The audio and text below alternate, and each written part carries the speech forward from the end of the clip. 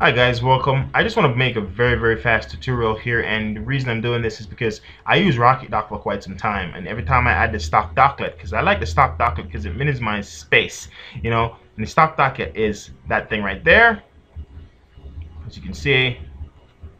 Yeah, I like to minimize space, and every time I used to install stock docklet on Windows 7 and I come back to my stock docklet, it will be gone because of one main issue, and I'll show you guys how to fix it. If you guys are having the same problem I did before, I'll show you how to fix that. So go to your computer, go to your C drive, wherever you install RocketDock, and my RocketDock is here. Right click, properties, go to security, edit, and click on your user right here.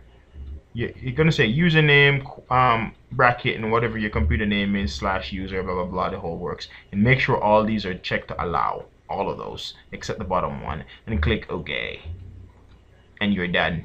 That's it. That's how you fix it. So when you log off again, it won't go away. So if anybody was having problem, if this helped you, let me know.